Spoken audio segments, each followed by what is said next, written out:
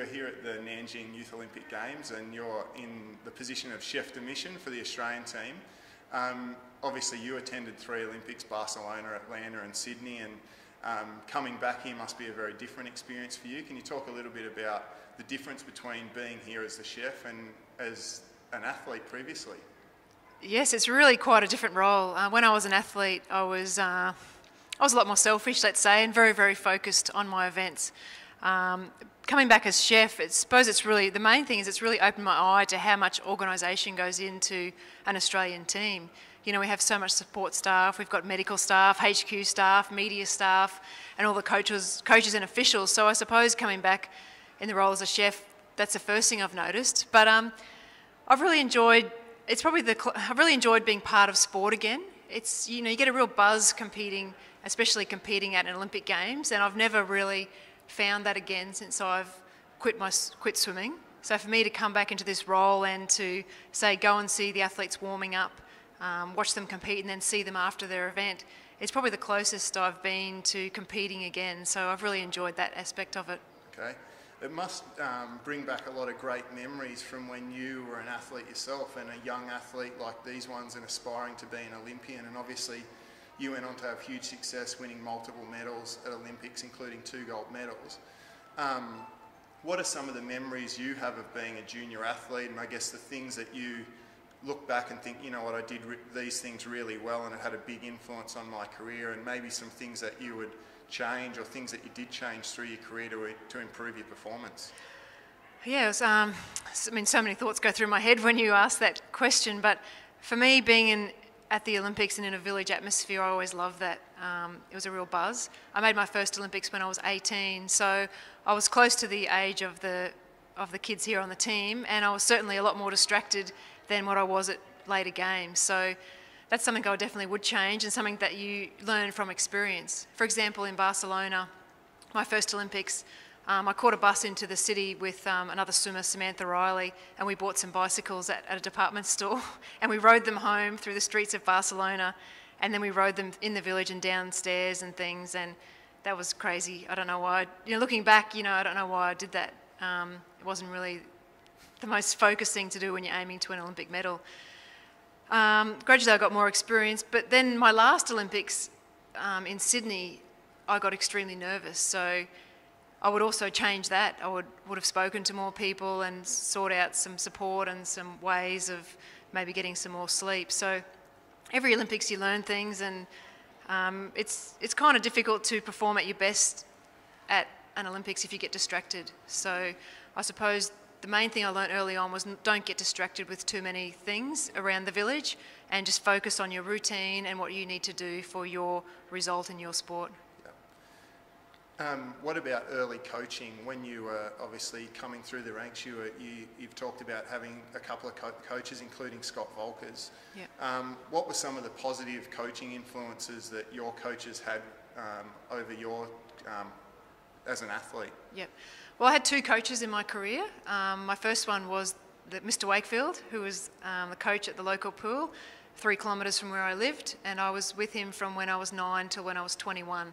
So he probably had a very major influence, certainly of how I carried myself around the pool deck, being a good sport, you know, just those basic kind of rules. But also he was very good because he didn't overtrain me. He was very much into technique, quality, not quantity, and so I never got sick of swimming. It's an easy sport to get sick of because it can be quite tedious, but he always made sure that he didn't overtrain us, which I think was a major thing that he did.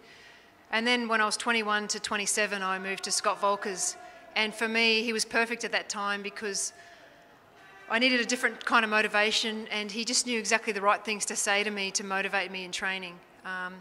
For me, it's all about being motivated every single day in training that gets the results. Not, you know, when you arrive at the competition, you know, you have all these psych-ups and let's get motivated and let's do really well, but it pretty much counts for nothing if you haven't been motivated every single day in training and not had one training day, you know, where you haven't given 100%.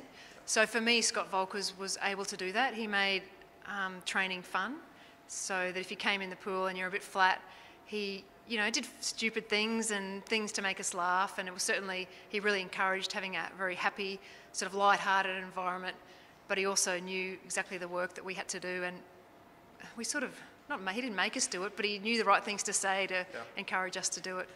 And you've talked about the importance of Scott in terms of the motivation and having a fun environment, and an environment where you want to train and you want to get better. I'm sure you've seen a lot of other coaches, both this week in coaches in events here, but also over your years in swimming. What would your advice be to aspiring coaches who are working with young athletes in all types of sports, as to what the things that you see as are important traits to have as an elite junior coach? Yeah, that's a really difficult answer. I know I could never be a coach, put it that way, because I don't have enough patience. And, you know, it's not just writing the programs and giving the science of what you need to do. So much more is psychology around your sport. So it's really having an understanding of your athlete and what motivates them to do well, what motivates them to train hard. As far as in a competition environment,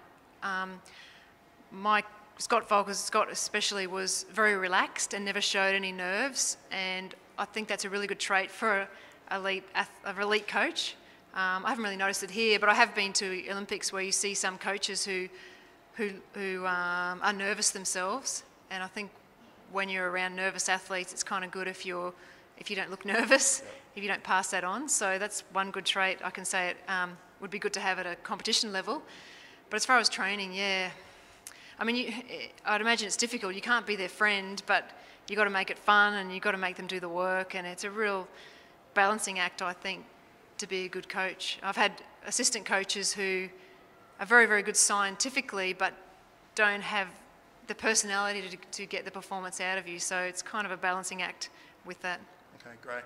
And I guess the final question, like we've talked, there's a lot of young athletes here and aspiring young athletes around the world. What would be your one piece, if there was one piece of advice that you could give to a 16, 17-year-old athlete, no matter what their sport is, in terms of what they need to be doing to achieve their goals? And I know it's a difficult question to answer.